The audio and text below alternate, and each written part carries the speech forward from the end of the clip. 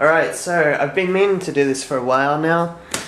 I've reboxed my FireDragon just so we can have a kind of unboxing review thing.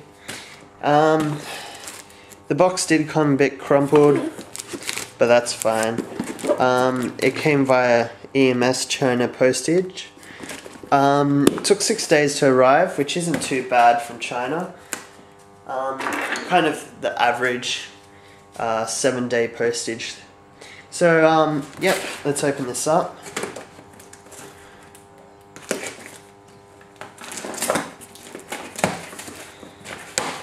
Now inside here was a lot of packing peanuts, but I'm not going to put them back in just for the review. So inside there's a second box here. On the box it has the USA plug, so they didn't really change it over for us Australians. Let's open this up. And probably people with a keen eye would pick up on the Dyno Direct sticker that's on the box. Dyno Direct taping, sorry. There's a quality control sticker there as well. Now you open that up. Let's just move this forward a bit. So once we open this up, you have this nice protective layer here.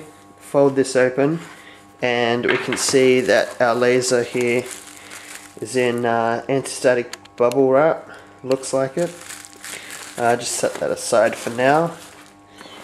And just under this compartment here we have Ultrafire 18650 battery, 2400 milliamp hour, 3.7 volt battery. It's good that they're using actual brand name batteries with their laser, so that's good. Next is a 1-slot 18650 battery charger. Fits well, looks like it'll work fine. Again, only came with the US plug, no adapter in the box. So let's move this aside and get to the laser. So this is the FireDragon 3. 300 milliwatt version that Lasersmans have on their site. It is wrapped twice. Let's see if we can zoom out a bit. Oh, sorry. Alright, so it's wrapped twice here in the bubble wrap. Now when I open this up, I got a bit of a surprise here. It said 500 milliwatts version here. I don't know if that's backwards or if that's just me. 500 milliwatt version here, and I got a bit excited. So this is the laser itself. It's quite chunky, big, nice threads, very, very smooth. No crunching, no hard spots, anything like that. And that's the tail cap there, nice big chunk of aluminium, heavy duty, kind of high quality stuff here. We also, I don't know if you can see in there, it's good quality PCB. Yeah, nothing wrong there as you can see. You have an aperture shutter here, just at the front. And that's about it. And we also have a LED indicator light that comes on around the switch here. Alright, so the key advantages with this is there is a key switch. You get 2 sets of keys with your laser. You put it in obviously and twist it to turn on, and you can remove the key. Now the laser's armed. Once the laser's armed, you can push the the clicky button here for constant on or constant off. Once it's on, you can just tap it for a momentary off, and then click it for constant off. Aperture shutters quite well done. It's nice and smooth, no crunching, no, nothing wrong that I can see there. You can actually remove this whole front cover here.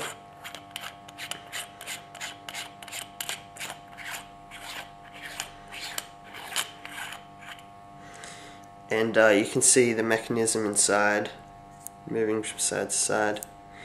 Quite a normal setup, usually how it's done.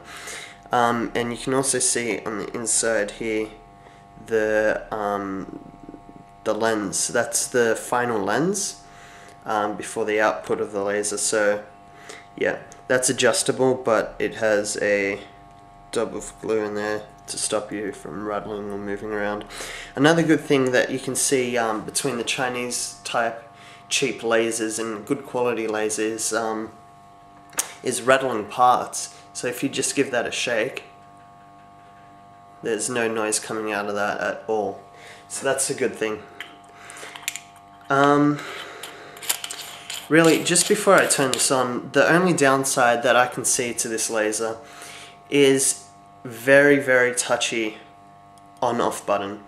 The other day I had my key switch turned on, and I grabbed the laser just like this, and my hand must have been resting just very, very lightly on the button, but as I was pushing this forward, the shutter forward, I applied just enough pressure to just barely touch the switch, and the laser turned on, and it was pointing almost directly straight at my face. It must have just skimmed the top of my forehead and missed my eyes by very, very close. So that's a definite thing that I would like changed, or at least, have a much harder click. Because yeah, just a tiny little touch and it's making contact. So that's only, that modification is only onto the PCB. It'll only need a different part for the switch instead of what it's using right now.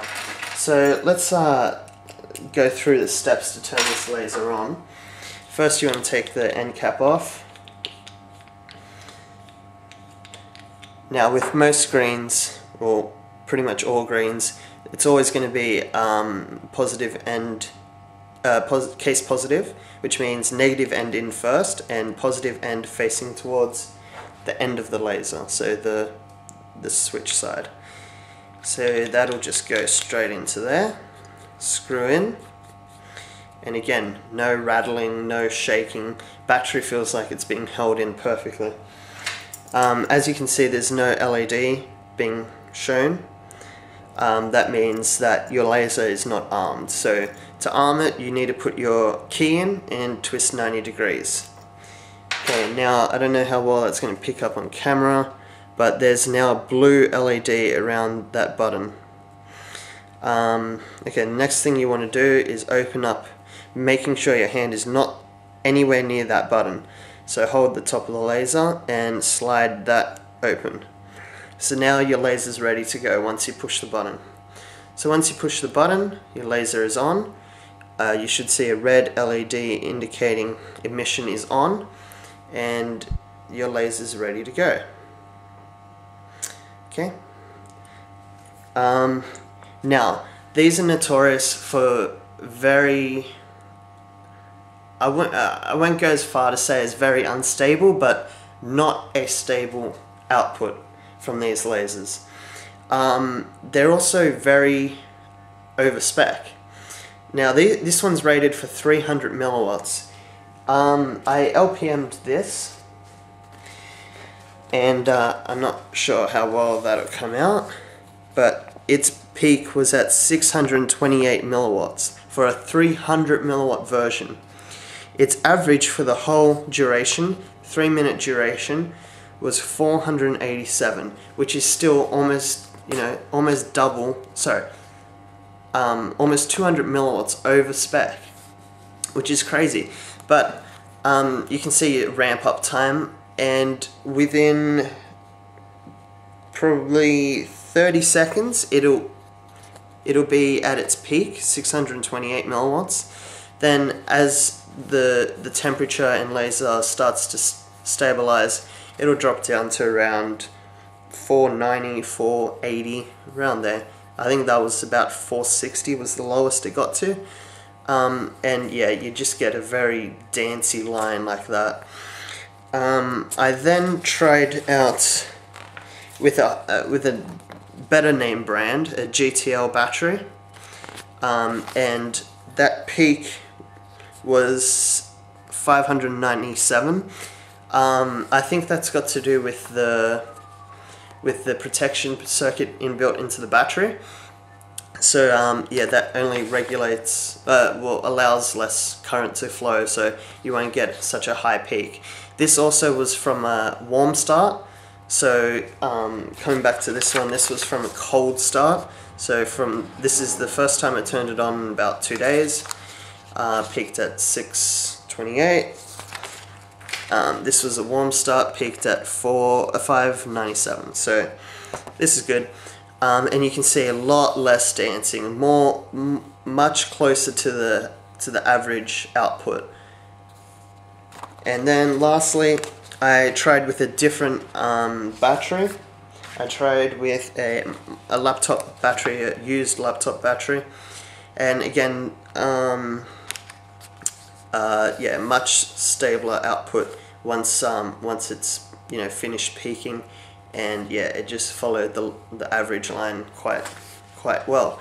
For some reason, it peaked at only 494 on the laptop battery. I think that's because obviously it's not designed for this kind of high current output. Well, at least not constant kind of thing. Yeah, so this is that's your peak of 494. Now if we turn back to the laser, we'll just dismantle this. I think the best thing we can do is turn this off at the moment. So we have a danger warning symbol right here, 532 nanometers, class 3B. It's about all that it says on the sticker here. Now if you just give it a quick turn, you can dismantle this laser quite easily and take the head off. The good thing I like about this laser is the very long threads. Makes things very easy to do, and you can get better quality threads if you have a longer thread and whatever. Anyway, so this is the module that's in mine. It's the ED155, if that means anything to anyone. And you can see the illuminating lens just there on top, glued on top.